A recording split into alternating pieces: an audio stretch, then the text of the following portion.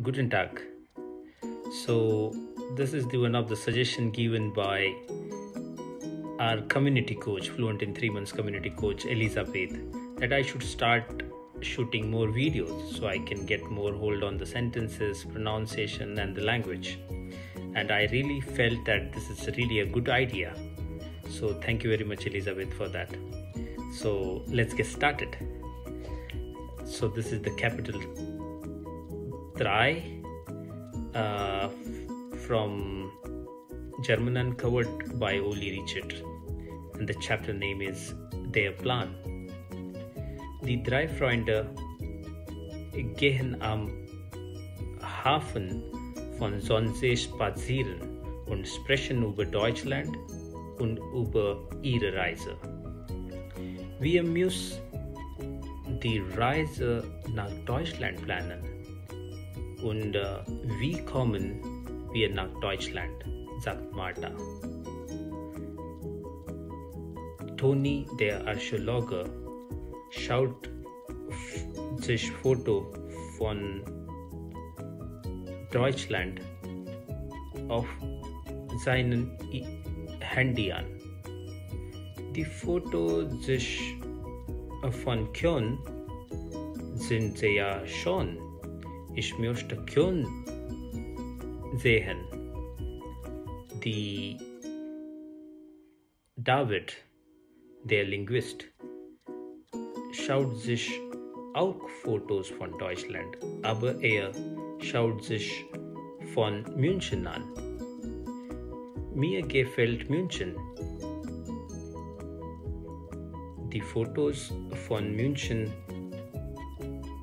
sind auch sehr interessant. Und du? Was möchtest du, Magda?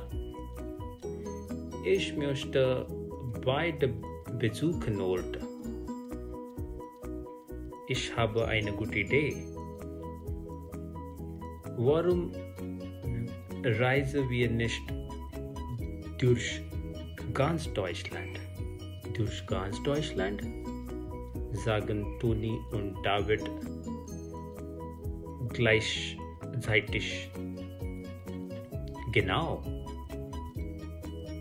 Die 3 Freunde sagen nicht und Toni spricht.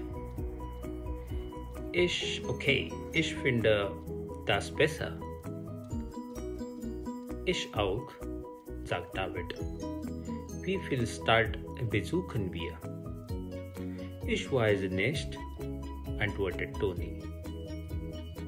Lass uns einfach losfliegen und ins Abenteuer. Aber wir brauchen einen Ort für Flugtickete. Und wo fangen wir an? Martha schaut sich von Flug und Flugtickete auf ihrem Handy an. Hier gibt es ein Angebot. Einen billigen Flug von Flughafen in Cardiff nach Köln. Wie viele Zwischenstopps gibt es? Fragt David. Keinen. Es ist Direktflug. David möchte München besuchen und Bayerisch lernen, aber er sagt, ja, na,